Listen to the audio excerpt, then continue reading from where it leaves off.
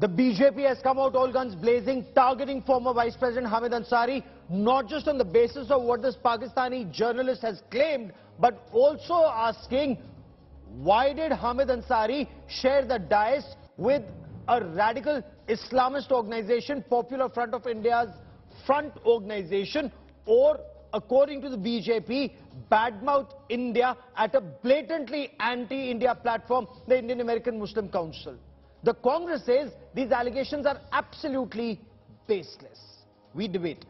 I'm Gaurav Sawant. Let's get started with the headlines on India First. President Gotabaya Rajapaksa flees Sri Lanka, escapes with family to Maldives. Protesters take over the Prime Minister's office. No sign of the anger waning.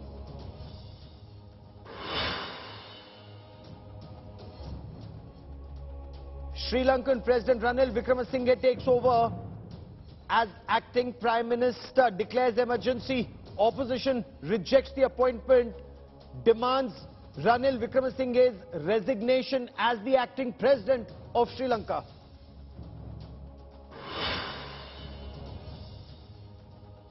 Rains continue to wreak havoc across 5 states, more than 80 dead in Gujarat. Situation grim in Maharashtra, Telangana and Karnataka.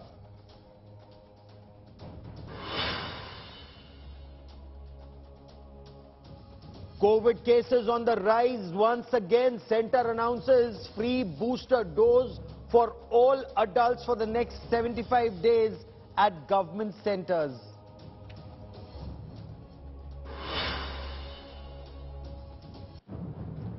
Actor Riya Chakravarti accused of supplying and trafficking drugs by the Narcotics Control Bureau. The charge, she says, the actor pushed Sushant Singh Rajput into addiction.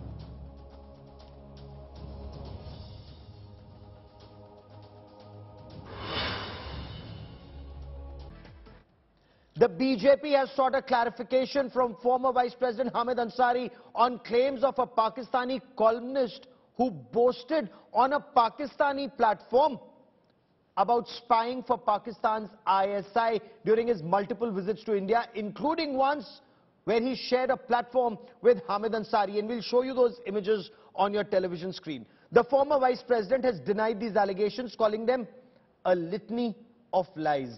Our political bureau gets us more.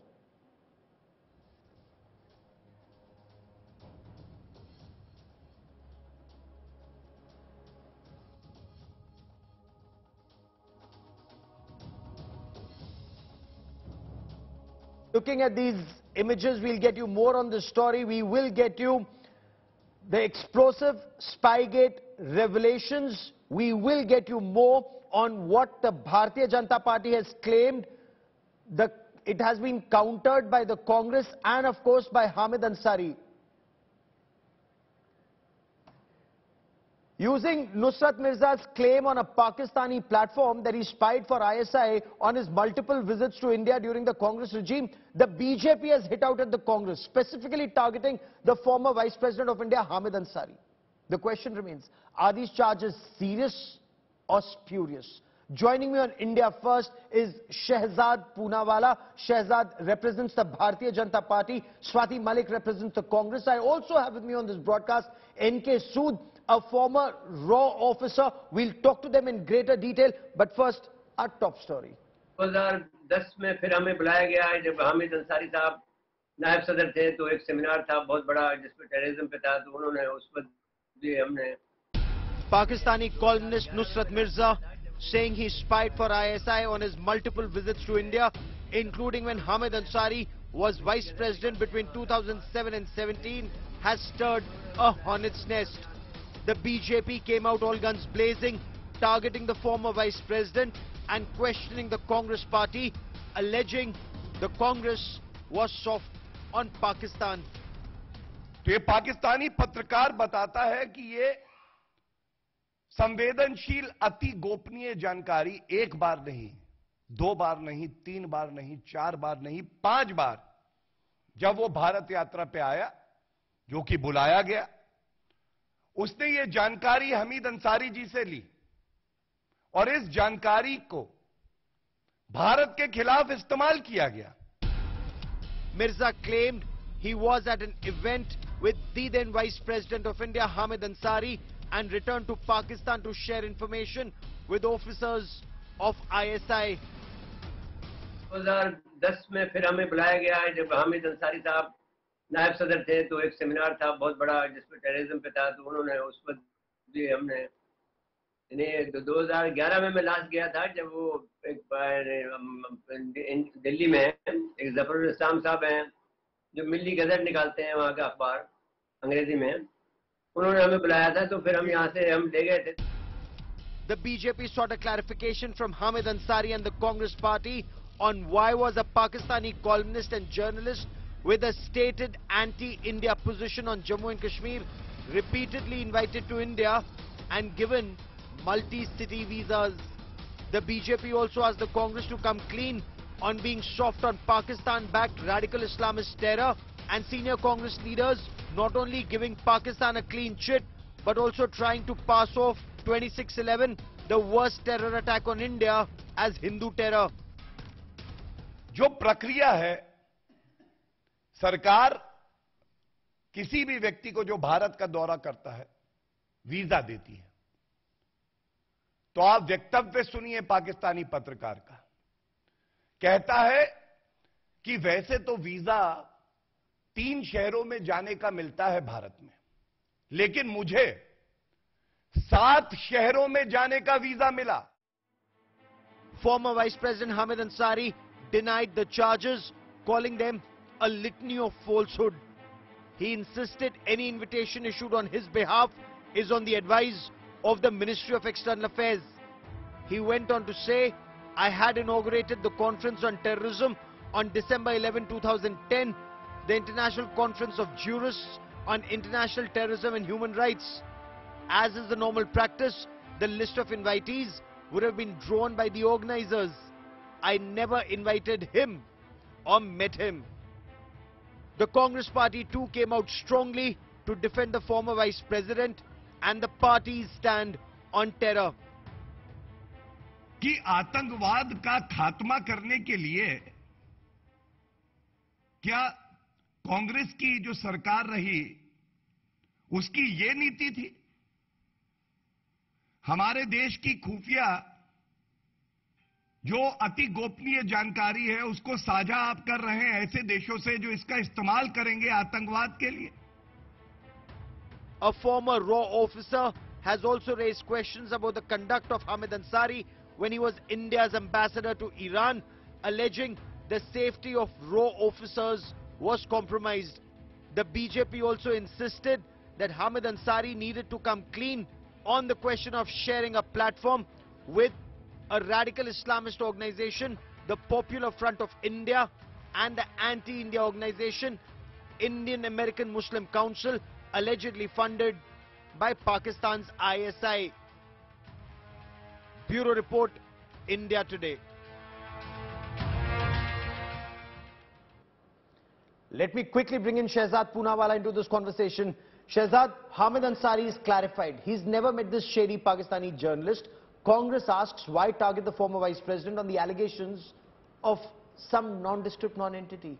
Look, Nusrat Mirza's disclosures today have reflected the INC's PPP, pro-Pakistan Parast policy, and let me articulate it. This is not just about Hamid Ansari, but there are some questions about him, but the most important question is that this person who had anti-India views, he had anti-Kashmir views, he said India's Muslims are undergoing genocide. Why was he allowed to enter 5 times into India between 2005 to 11? Did the Home Minister know what his intentions were? Clearly the cities he went to, and he was allowed to go to 7 cities as opposed to 3 on a visa, and that was because of Kasuri getting him a favor through somebody in the Indian government. Who were those people? Apart from that, the cities that he went to, Hyderabad, Patna, Bengaluru, Delhi, you remember that all of these places saw bomb blasts. Apart from that, this is the same period of time at which you saw 26/11 take place, and Pakistan was not given a befitting reply by Congress party. In fact, Congress leaders came out and said 26/11 was done by the Hindus. They in fact went ahead and they even tried to put the Hindu terror spin on Malegaon and on Samjhauta blast. And finally, what about the fact that Pakistan's tunes are sung even today by the Congress party, be it on 370, Balakot, Surgical surgical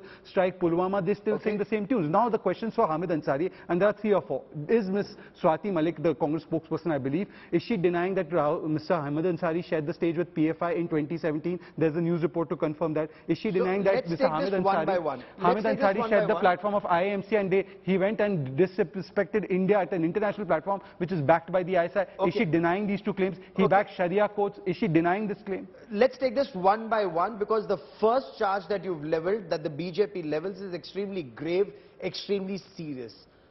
Swati Malik, the BJP says join the dots. A shady Pakistani journalist spied for ISI. BJP this shows how soft the Congress was on Pakistan-backed terror. No background check done, given multi-city visas, shared platform with then Vice President Hamid Ansari, visited cities that the BJP insists that's where terror attacks took place, tried to pass off 26/11 as Hindu terror. Very grave charges, ma'am. Gaurav, I would like to remind everybody watching this debate that when these visas were granted, right, that time, of course, all the records would have been kept by the government, and the same records are still with the ministries. So why does this government, instead of asking the Congress party, why does it not come up with something more substantial, come up with the proof and show on whose request and whose approval or whose invitations were these visas granted?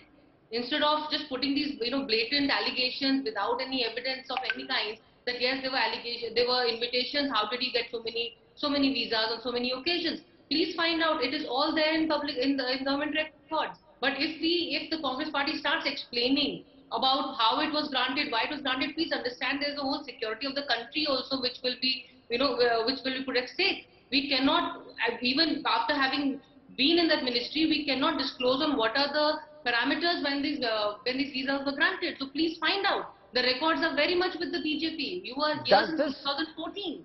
Does this not reflect, okay, you've raised a fair point, and let me get Shehzad to respond to this before I bring in Mr. Sood.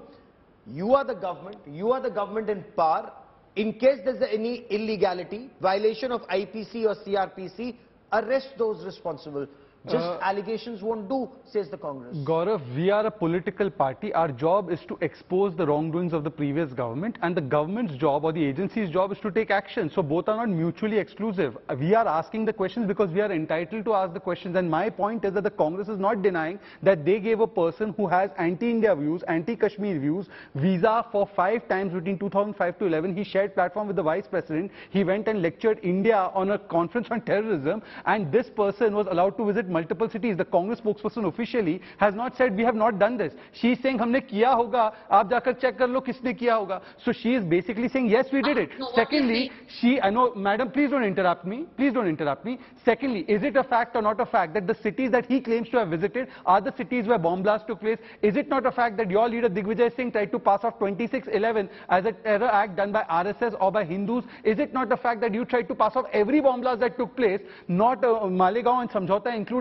not on Pakistan, but on Hindu groups in India? Innocent Hindus were framed who are getting acquitted today. Are these not facts? Are these fiction? So the question to you is that your Home Minister needs to answer. That's a serious charge, and let's, for the moment, and before I bring in Mr. Sood, let's stick to 2 aspects that Shehzad Poonawalla or the Bharatiya Janata Party raises. 26/11. Ample proof it was done by Pakistani terrorists of Lashkar-e-Taiba. And yet, senior Congress leaders like Digvijay Singh tried to peddle that line that it was done by Hindu terrorists. Point 1. Point 2. Ample evidence Samjhauta was by Lashkar-e-Taiba and Pakistani terrorists. Yet investigations were changed to show it as Hindu terror. Should the Congress not respond, ma'am? Absolutely, Gaurav. Please understand, it is not the Hindu terrorism only. It is also the fact that when the Congress party was in power, whenever these attacks happened, there was a thorough investigation which took place. There are human rights in place. Everybody got a fair chance. Everybody got a fair chance, a fair right to present their case, and that's what exactly happened. I'm sorry, 26/11 being shown as Hindu terror, you are saying it's fair investigation? Absolutely not. Kasab was taken to task. Please understand, he was hanged. Why was it then peddled as Hindu terror? No, but I'm sorry. Can you please played on your screen about who peddled it. I'll show it to her. If I show it to her, will she then go ahead and say that she will Ma'am, apologize on Singh behalf is of one of the Congress Party? tallest Congress Party leaders. He has this book in his hand, 26 RSS ki sazish. Gaurav, are you trying to lay... Lashkar-e-Taiba is a Pakistan-based terrorist organization. Please let me finish now. Please let me make my point now. The debate today, for that matter, the discussion that we are having today, right? The discussion is about Mr. Hamid Ansari, whether these allegations are correct or false. Are you trying to say that these allegations that have been made have a connection to 2611? Are you trying to say that? Are you trying to say that Congress Party has been focusing or wanting these terrorist attacks to happen in the country and passing them off as Hindu terrorism? Absolutely not. Let me get... Okay. No, 1 second. Before you go ahead, I want to show it's very small image, but I'll try to still show the image. If the camera person can zoom the image, if you can please zoom the image that I'm showing. Because the Congress spokesperson said that who said that this was passed off as 2611 was passed off as Hindu terror. This is a book of RSS ki sajish 2611. Just zoom it in completely. I'm sure your producer has the pictures. No, and I'm sure Swati, and 1 second, let me bolster this argument. Batla House terrorist के लिए सोनिया गांधी रोई, सलमान खुर्शीद ने बोला था, याद है या नहीं याद है? Yasin Malik was invited to the PMO. He has pictures with Manmohan Singh. He's been convicted of terrorism. In fact, in 2006, a panel was formed in which Yasin Malik was the member, and who was the head of that panel? It was Hamid Ansari, and the topic was to discuss how militants should unconditionally be brought into the main fold and how there should be an international aspect on Kashmir issue. This was the mandate. Hafiz Saeed has gone on record to say Congress is my favorite party. Afzal Guru supporters have been taken to the Congress party. Aslam Sheikh in Maharashtra, who's the minister, has signed a letter saying Yaqub Ahmed should be given clemency. Madam Swati Malik, now can you please tell me, are these all facts or is it fiction? If I am saying anything that is wrong, I will quit politics. If you are lying, then your leader should quit politics. Let me also bring in... quit politics. Is that the point now? No, I am putting my career at stake at the charges I am making. Ma'am, politics on a national security issue is extremely grave, especially when you have Pakistan, that is a David Coleman Headley, and since I covered 2611, since I covered Samjhauta, permit me, ma'am, David Coleman Headley bought Kalava from Siddhivinayak temple. This came out in Federal Bureau of Investigation probe that was carried out in a Chicago courthouse. He bought Kalava and suddenly RSS ki sazish crops up. Ma'am, join the dots, but let me bring in NK Sood. Sir, have we reached a stage? I want to ask you very seriously, Mr. Sood, have we reached a stage that we question a former Vice President of India on the basis of some nondescript, non-entity, motor-mouthed journalist or columnist in Pakistan and what he may say on some YouTube channel? This issue cannot be ignored. Actually, the reputation of our Vice President, ex-Vice President, is like that. I was with him in Iran from 91 to 93. During that period, 4 Indian diplomats, they were systematically kidnapped, tortured, and Hamid Ansari was the ambassador. He did not take any action. Instead, he started putting all the issues, all the blame on the person who were kidnapped.